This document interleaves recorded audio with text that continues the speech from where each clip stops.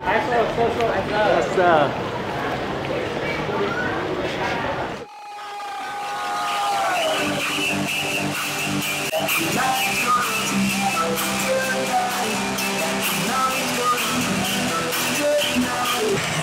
on behalf of myself, Summit Capital, and the audience, the people of Vietnam, it is an honor and a pleasure to have you here. Thank you so much for joining us.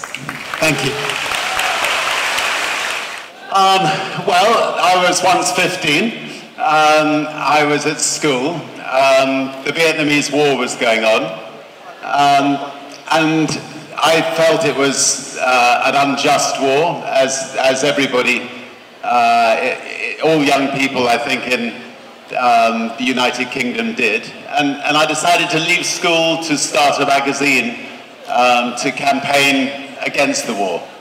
The magazine was called Student, and you know, we marched on the American embassy, and we did everything we could to campaign to stop the war.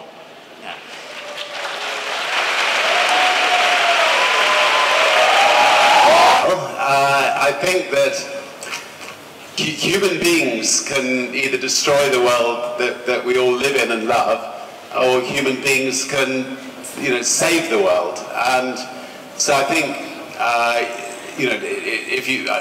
one of the things I'm going to be doing in Vietnam while I'm here is speaking to the leaders in Vietnam to try to stop the importation of rhino horns, because, you know, rhinos are being decimated in Africa. And that doesn't just apply to Vietnam. There's a number of countries where that's happening. So I just think that all of us as individuals have got to try to do what we can to, you know, protect the beautiful environment that we're in. I mean, Vietnam still has beautiful environment left, and sorry, and it's up to us as human beings to try to do everything we can to protect it. Running businesses is good, because I think if you build a business, you're generally trying to make people's lives better, but you've got to do it in a responsible way. Yeah, great.